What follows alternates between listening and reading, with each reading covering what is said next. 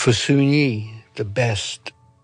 I had her eating out of my hand, and then I noticed my arm was missing. Like Holden, I don't feel like going into all that David Copperfield kind of crap. Although in my case, a little about my parents you may find more interesting than reading about me.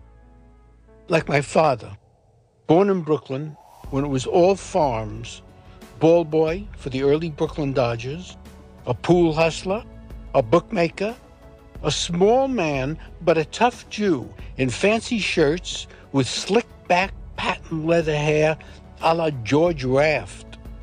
No high school, the Navy at 16, on a firing squad in France when they killed an American sailor for raping a local girl.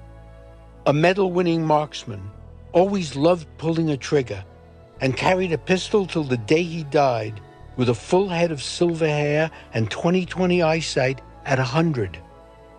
One night, during World War I, his boat got hit by a shell somewhere off the coast of the icy waters of Europe.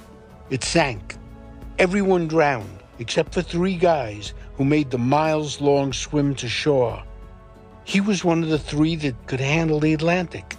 But that's how close I came to never being born.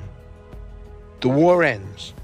His father, who's made some dough, always spoiled him, favoring him shamelessly over his 2 dim-witted siblings. And I mean dim-witted. As a kid, I always thought his sister reminded me of a circus pinhead. His brother, weak, wan, and degenerate-looking, drifted around the Flatbush streets peddling newspapers